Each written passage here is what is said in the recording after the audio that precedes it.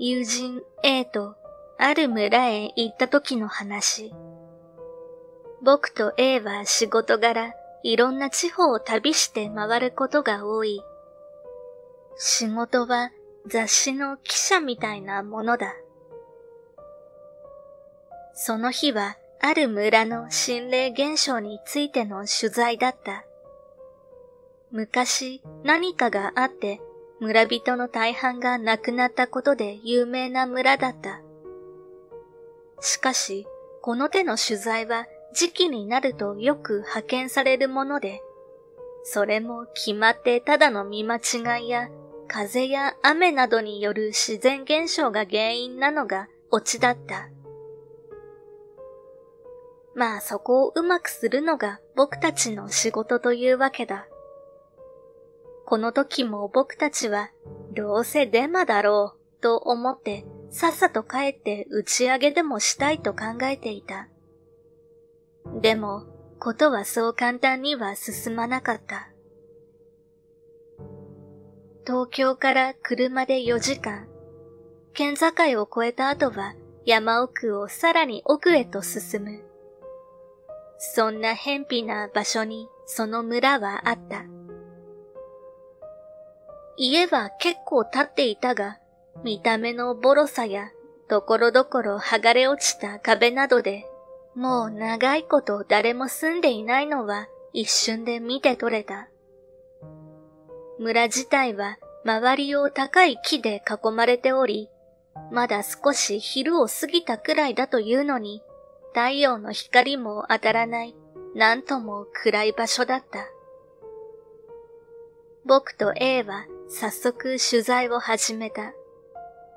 まずはボロ屋の写真を片っ端から撮って、その後、いかにも雰囲気がありそうな沼とか学校を撮ったりした。撮りたい写真を撮り終わる頃には、もうあたりは暗くなっていた。僕と A は相談した結果、暗いと山道は危険だし、取材も早く終わったから今晩はここで過ごそうということになった。僕たちは車で学校の前まで行き、そこに車を止めて軽い夕食をとると夢の世界へと落ちていった。どのくらい経っただろうか。ふと目が覚めた僕は軽く伸びをすると携帯で時間を確認した。時刻は午前1時50分。あまりにも早く起きすぎたと思い、もう一眠りしようと、ふと窓の外の廃校に目を向けた。僕はその光景に一瞬自分の目を疑いそうになった。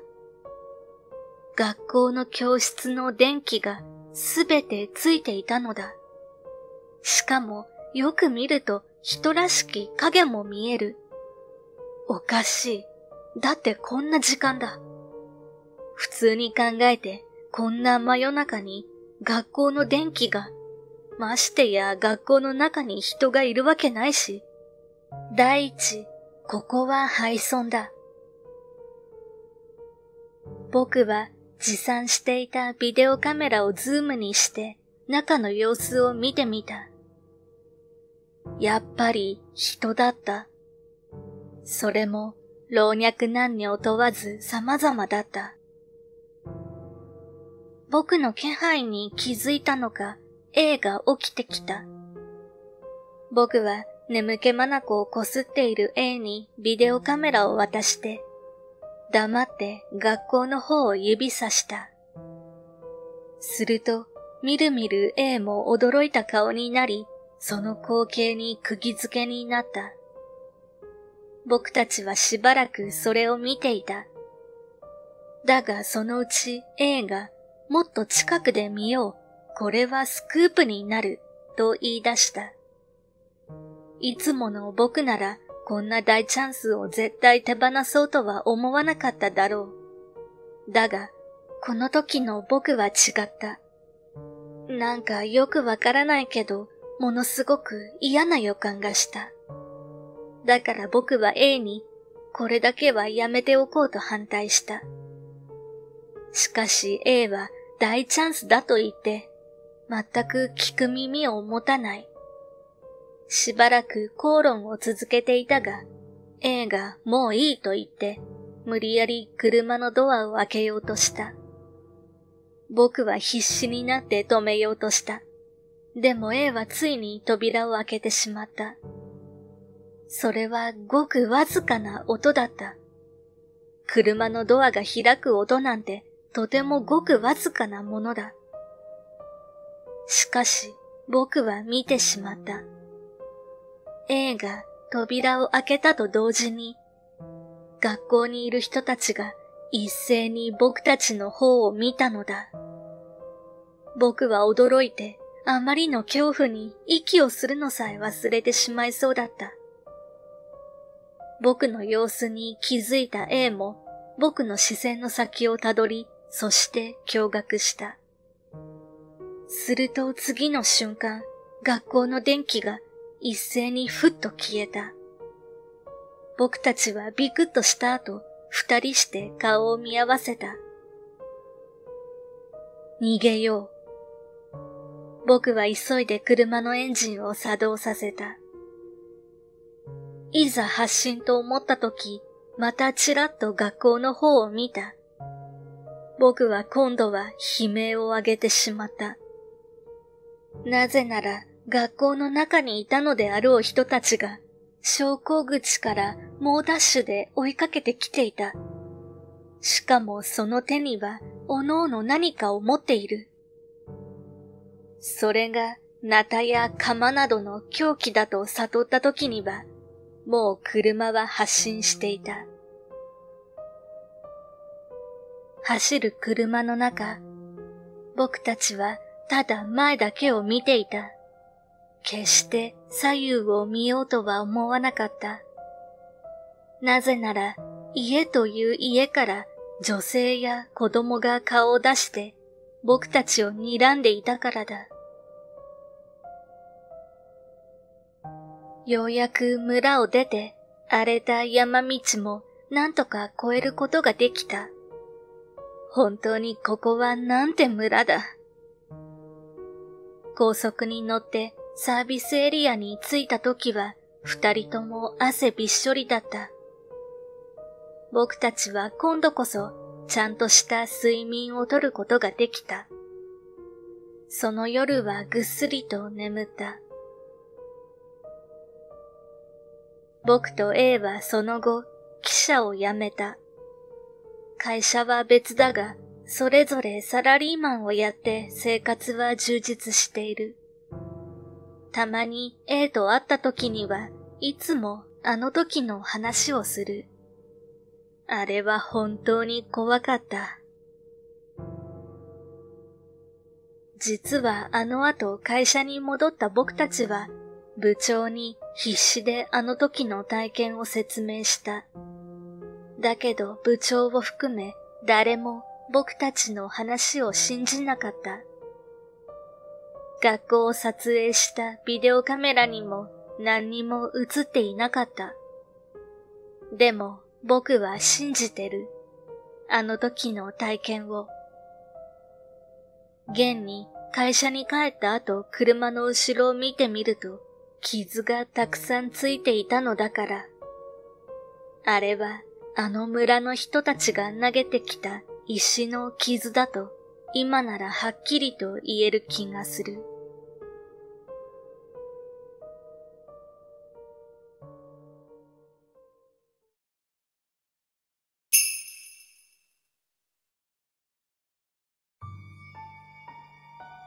子供の頃の話。自分の体験ではないんだけど、毎年夏になると父方の祖父母の家に遊びに行っていた。夏以外も行っていたけど、夏は必ず毎年行った。父はいないこともあったけど、母と兄と姉と私は必ず。祖父母と母は特に祖母が母を大事にしている感じだったので、血縁がないとかあんまり気にしたことはなかった。祖父母の家の裏側には山がある。それは祖父の持ち物なんだけど、私たちは祖母から、おじいちゃんかお母さんと一緒の時じゃないと絶対山には入っちゃダメだよ、と言われていた。祖母は足が少し悪かったので山には入れなかった。山ではよくタケノコを取ったり山菜を取ったり、栗とか柚子を取ったりしていた。で、その年は父が仕事の都合で後から来ると言ってて、母と私たちだけで先に祖父母の家に行った。兄はもう小学校の高学年だったから、ばあちゃんの言うことを聞かず、山に勝手に入ったりしてた。母が駅まで父を迎えに行って、退屈した私たちは3人で山に入ってしまった。兄がこっそり入って遊んでいるのはばあちゃんも知ってたんだけど、兄は迷子になったら大変だからやめなさいと言われただけだった。なので山に入ってもそれほど怒られるとは思わず、私はともかく兄と姉はもう小学校高学年だったから大丈夫だよねと言いながら山へ入った。山に入って5分もしないうちに姉が、ねえ、結構人いるんだね。うちの山なのに勝手に入ってるのかなと言い出した。自分たち以外に人なんか誰もいなかった。そう思った直後、姉が思いっきり悲鳴を上げた。兄も私も何が何だかわからなくて、悲鳴を上げながら逃げる姉を全力で追いかけた。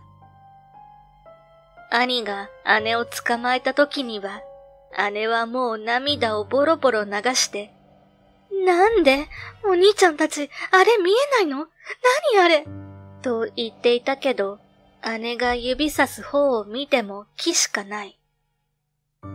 兄がもう家に帰ろうと言ったので、3人で手をがっちりとつないでばあちゃん家まで帰った。山に入って5分くらいで姉が絶叫して、トータルで10分くらいしか山にはいなかったんだけど、家に帰ったら5時間ぐらい経っていて、すでに帰宅していた両親にものすごく怒られた。山に入ったことを告げるとばあちゃんも怒り出して1時間ぐらい説教された。姉は怒られても自分が見たものに対してあれは何なのとばあちゃんに食い下がった。山の持ち主はじいちゃんだったし、じいちゃんはそれほど怒ってなかったから、姉は今度はじいちゃんに聞いた。でもじいちゃんの答えは、見たことねえからわかんねえ、とのこと。兄も姉が見たものが気になっていたようで、翌日になってもしつこく質問していて、とうとう根負けしたばあちゃんが話してくれた。要約すると、ばあちゃんの血筋は見える人が多い、とのことだった。不思議なことに、じいちゃんや母が一緒だと全くそういうのは見えなくなる。父も昔、友達と一緒に山に入って、姉と全く同じ目にあったんだそうだ。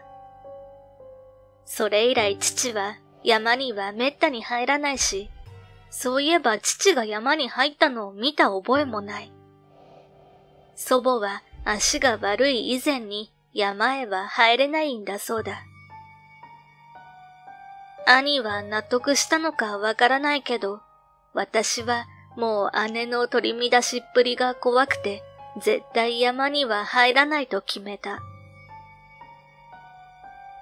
それ以来山には母と一緒でも絶対入らなかったんだけど、中学生の時、毎年恒例の祖父母の家に遊びに行って、外で花火をしている時、猫がいたので追いかけて行ったら、山の際まで行ってしまったことがある。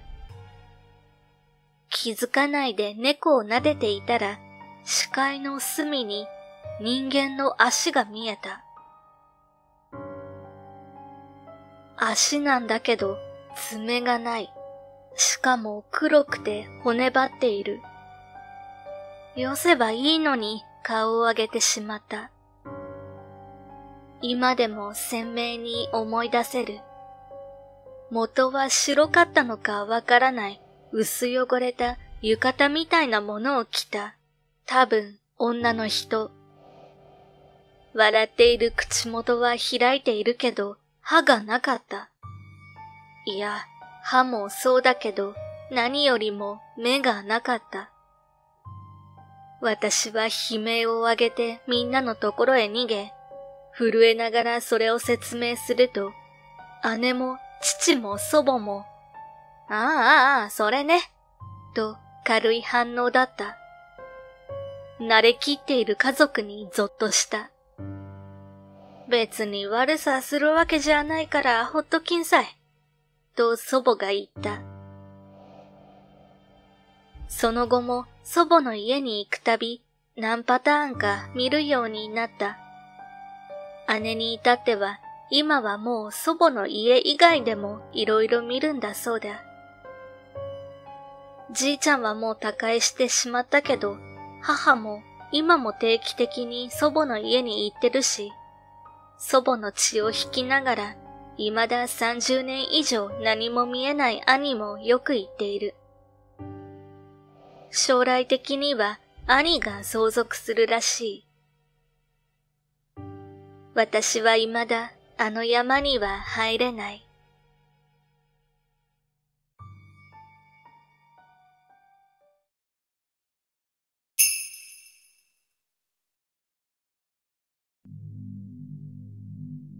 小学生の頃、毎年夏休みや冬休みには母の実家に行って遊んでたんだ。その家には2歳年上のいとこがいて、いろんな場所で遊んでもらってた。僕が小3、いとこが小5の夏休みの時だった。いとこが近くの山でクワガタが取れるというので、連れてってもらうことになったんだ。朝ごはんを食べたら、長袖長ズボンに着替えて、自転車に2人乗りをして、ちょっと走って山のふもとに到着。ロープの柵に沿って山を登ってしばらく歩くと、柵が途切れている場所があった。そこから山道へ入り込んで、またちょっと歩くと、膝より上くらいまでの高さの草が生えている野原があった。都会っ子だった僕は、こんなところ行くの？と尋ねたんだけど、この辺りのやつは小学校上がったばっかでも怖がんないぞ、と言われたので、馬鹿にされたくなくてついていった。子供だったからかもしれないけど、そこは結構な広さがあったと思う。それでも長袖のおかげで草とかで怪我もすることなく、しばらく歩いて野原を抜けて、また少し山道を登ったところに森みたいに木が茂っているところがあった。そこがクワガタの宝庫で、いとこが太い木を蹴ると上からクワガタが降ってきた。僕は大興奮で、真似して木を蹴ってはクワガタを落として虫かごに入れ、クワガタなんて大したことないじゃんという感じだったいとこも、僕の様子が面白かったようで、次々に木を蹴ってはクワガタを落としていく。気づいた時には僕だけでも多分軽く30匹ぐらいは捕まえていた。持ってきていた大きめの虫かごの中に大量のクワガタ。いとこも同じような感じだった。二人ともとにかくテンションが上がって、無駄に叫んだり、虫かごを上に掲げたりしながら来た道を戻った。で、野原の真ん中くらいまで戻ってきた時だったと思う。前を歩いていたいとこが急に転んだんだ。話している最中ですっ転んで手に持っていた虫かごを放り投げていたのを覚えている。僕は子供だったので助けに行こうとかは思わず、その場で大丈夫？と声をかけると、いとこが起き上がって平気平気とこっちを向いて笑ったので安心した。でもいとこがそれから動かないんだ。さっきまで笑ってた顔がこわばって泣きそうな感じになっていく。どうしたの？と聞くと、いとこは泣きそうな顔で、足が動かない。なんか絡まってる。と言った。見てくれ。と言われたが、怖くて近寄りたくない。